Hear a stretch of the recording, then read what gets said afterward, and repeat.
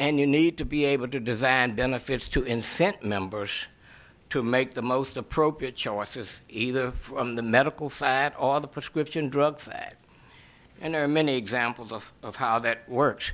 But this flexibility is very important to the competitive structure of the program.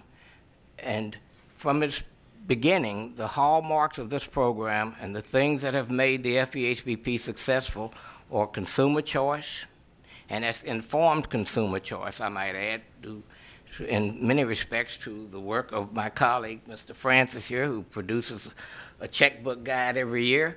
So these people know what they are doing. It's a fair menu of competitive choices. You have competition between the carriers who do not get to choose their enrollees. The enrollees choose the carriers. And you have innovation on the part of the plans in order to remain competitive.